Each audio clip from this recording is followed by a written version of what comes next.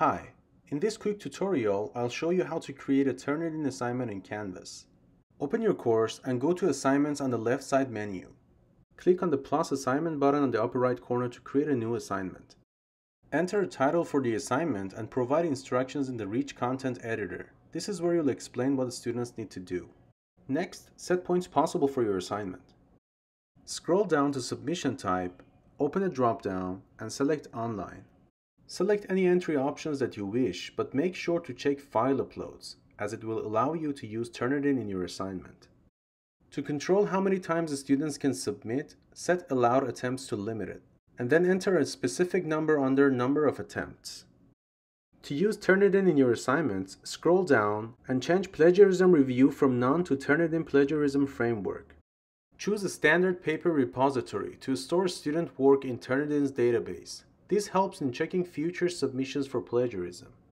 Under Compare Submissions Against, Student Repository checks submissions against other student papers stored in Turnitin's database to detect matches. Website Content compares submissions to web pages to identify any matches from online sources. And Periodicals, Journals, and Publications checks submissions against academic publications like journals and periodicals for any matches.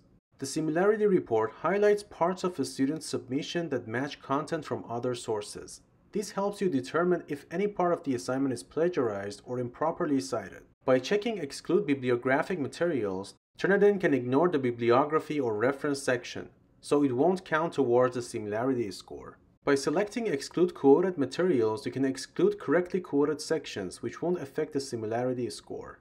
Exclude Small Sources allows you to ignore small matches by setting a word count or percentage. This is useful for avoiding false positives from common phrases. Check Save as Default Settings if you want to save these Turnitin settings as a default for all future assignments.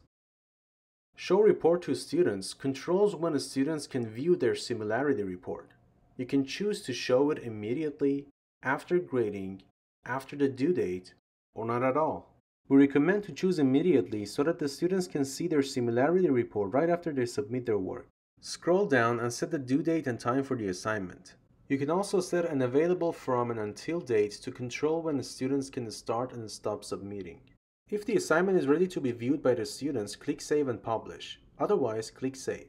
Once you click Save and Publish, the assignment will be live, and the students can start submitting based on the availability dates you set. You'll be able to monitor submissions and review the Turnitin similarity reports later on. This was a quick tutorial on how to create a Turnitin assignment in Canvas. Thanks for watching.